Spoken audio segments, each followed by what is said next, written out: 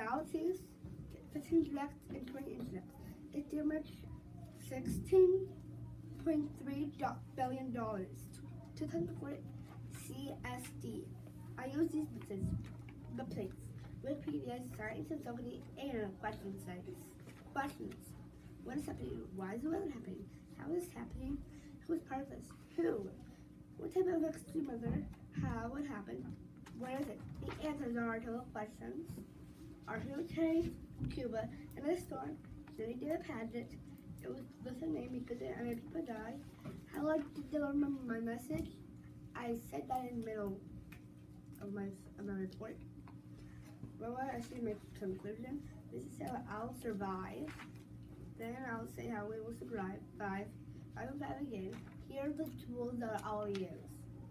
Get to the thing. Here are the steps on how to survive.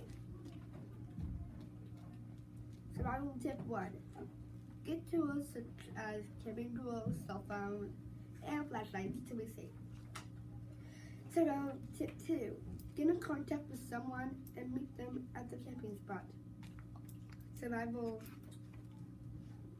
tip 3.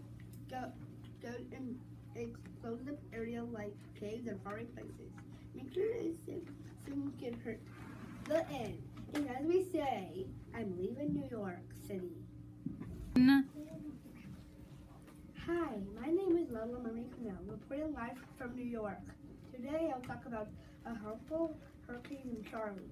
Charlie crossed through some states and seas. It went to islands and the peak was 15 miles per hour and 240 kilometers hours. It also went for the 70 times and struck in a lot of areas, or on land, or on seas, or in oceans, even on streets. The wind carried up to 106 miles per hour and the wind was 171 kilometers an hour. It went to dry places. It didn't in lots of places, kill people in even areas. It formed in August 9th, 2004. The highest winds were 115 miles per hour and 240 kilometers hours.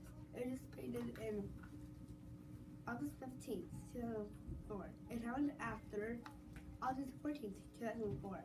The lowest pressure was 941 MBAR.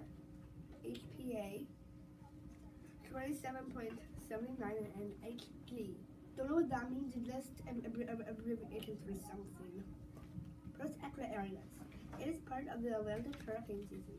Fallacies.